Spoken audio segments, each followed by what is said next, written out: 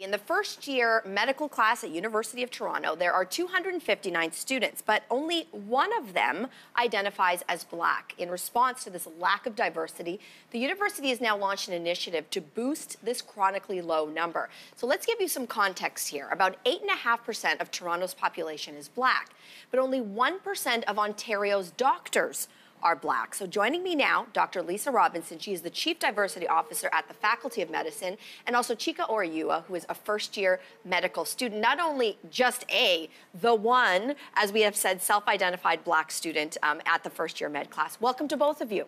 Thank you. Welcome. Thanks for having us. So, Chika, I want to start with you. So it's 2017, and we think we're so progressive. It's 2017, and yet, as we've said, you are the one of 259 students in the first-year med school that is Black. So I want to ask you, are you surprised at all by that number? Well, yes, because as you said, it is 2017. And so we would expect to have a medical class that is reflective of the diversity of the populations that we are servicing.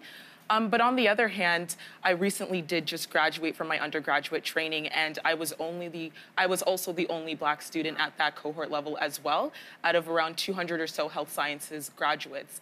And so I think that it's really kind of important to kind of have that as a microcosm of the dilemma that we're facing and how this is more of a systemic issue and not necessarily reflective of the general intelligence or the tenacity of Black students. Yes, very important point. Dr. Robinson, you've got this initiative now to try to change this. So tell us about what is happening at the university. Sure. So one of our major goals is to train physicians of the future who reflect our population. So currently that's not happening. And we know that certain students and certain groups are very underrepresented. So in particular, Black students, Indigenous students, and economically disadvantaged students. So this new initiative is called the Black Student Application Program, or BSAP, and we've modeled it after some of our existing programs, including our Indigenous Student Application Program and our MD-PhD Application Program. So the academic criteria for BSAP applicants are exactly the same as for all other applicants to the medical school, and there are no quotas. But what is different for BSAP applicants is that they will write an additional essay, which will give them the opportunity to tell us something about themselves that might not otherwise be captured in the application. And in addition to that, members of the Black community at large, as well as Black physicians, Black medical students, faculty members will participate in the application file review and the interview process.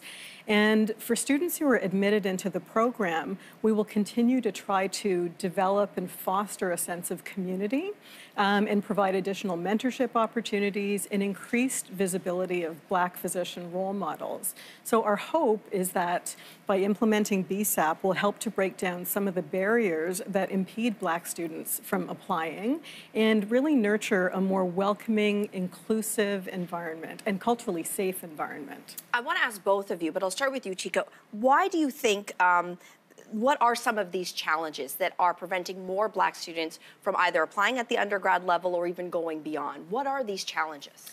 So I think that there are a number of reasons as to why there are barriers, but I think it also stems back to the resources and the social capital that is provided to Black students. So be it educational, financial, or social, there is that deficit in terms of mentorship and the resources that are available to them. And so that really precludes them from being able to have insight into the medical journey and what it's like to become a physician. And also there's that lack of tangibility. So they don't actually see themselves reflected in the medical field. And so it's not necessarily tangible for them. They don't see it there. So that's really what this initiative is trying to address. Oh, and I was going to say, like, why is diversity so important to see in our medical field?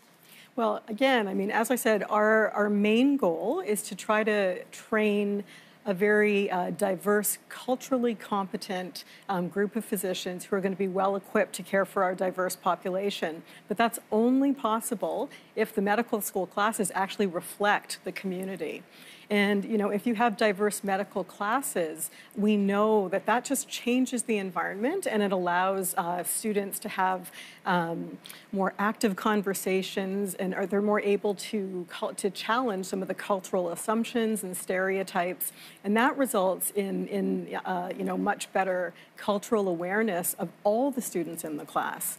There are also studies that show that minority patients tend to seek care from minority physicians, and not only that, they report greater satisfaction with that care. And coming back to the Faculty of Medicine at the University of Toronto, part of everything that we do, really, we strive to innovate in everything that we do, and we strive for excellence. And we know that diversity is a key driver of innovation, and that diversity really fuels excellence. And what's the end goal here for you, Chika? In terms of what I want to go into in medicine? Yes. Well, they kind of say that as a first-year medical student, you're undifferentiated in a sense, and you don't exactly know. But I do have an interest in public health as well as women's health, so maybe obstetrics and gynecology, but I have to wait and see what my rotations are like, and then we'll take it from there. We can't wait to see where you'll go. Thank you both for joining us. Thank you. Very eye-opening.